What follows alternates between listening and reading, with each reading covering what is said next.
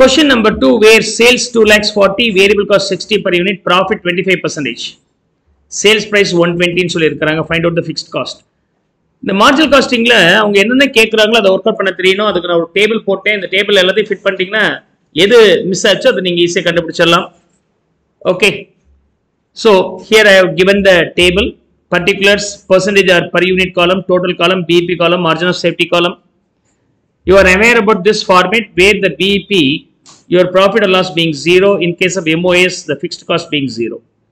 BEP la profit or loss வந்து 0, MOS la fixed cost 0 நமக்கு தெரியும். என்னென்ன இன்ஃபர்மேஷன் கொடுத்துருக்காங்களோ அதெல்லாம் போட்டுருக்குங்க. டோட்டல் சேல்ஸ் வந்து 2 lakhs 40. ப்ராஃபிட் 25%. அப்படின்னா எவ்வளோ வரும்? 60. ஓகே, இந்த 240க்கு 25% போட்டீங்கன்னா 60,000 வருது. Variable cost 60. Sales price per unit being 120. So கொடுத்ததை நான் போட்டாச்சு, மிச்சத்தை நம்ம விடுபட்டது மாதிரி. எதுப்பா? ஓ, variable cost per unit. Okay, variable cost per unit being 60. Yeah. So கொடுத்த விஷயங்களை நம்ம போட்டாச்சு. Okay, you are aware about that. In per unit column we don't represent the values in terms of per unit for fixed cost as well as profit. Sales and the variable cost subtract பண்ணிட்டீங்கன்னா உங்களுக்கு contribution கிடைக்கும். இந்த மூணுக்கும் உள்ள தொடர்பு எப்பொழுதுமே சேமா இருக்கும். டோட்டலின் பிஇபியும் எம்ஓஎஸ் சொன்னேன்.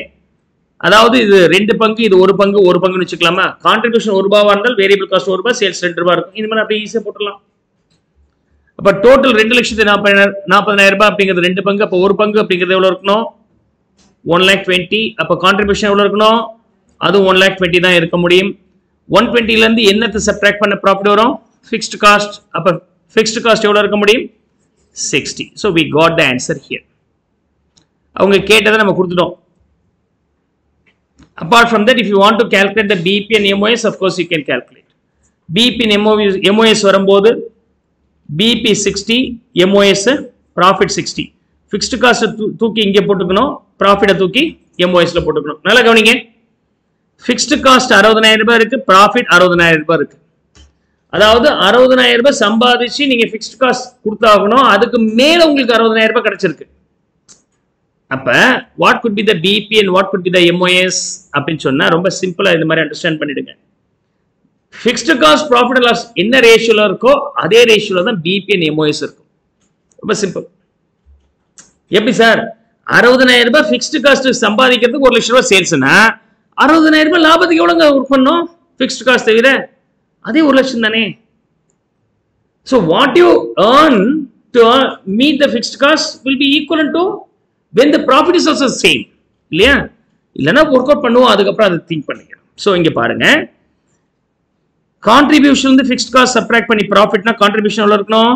60 இருக்கும். உங்களுக்கு தெரியும் இந்த மூணுக்கும் உள்ள தொடர்பு 2, 1, 1. அப்போ இது 1 பங்குனா இது 1 பங்கு, இது 2 பங்கு, right?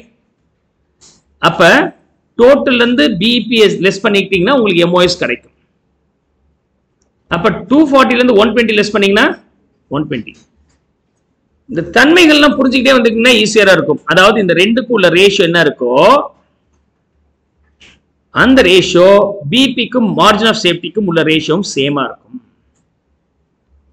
These two ratio being equal. அப்ப இது 60:60, otherwise 1:1 னா பிபி எம்ஓஎஸ் ரேஷியோ என்னவா இருக்கணும்? 1:1 இருக்கும். ரொம்ப சிம்பிள். டக்கு டக்கு டக்குன்னு யோசிக்க தெரியணும். அதுக்கு தான் இந்த குழுவில் சொல்லிட்டே வரேன். We'll proceed now. எம்ஓஎஸ்ல பொறுத்த வரைக்கும் 120 is the சேல்ஸ்னா வேரியபிள் காஸ்ட் எவ்வளவு இருக்கணும்? 120 இருக்கும்போது வேரியபிள் காஸ்ட் 60, இது 120,000 இருக்கும்போது இது 60,000 இருக்கணும். And contribution should be 120 minus 60, 60 இருக்கணும். And fixed cost 0 subtract பண்ணிட்டீங்கன்னா profit loss also being the same 60. Is that clear?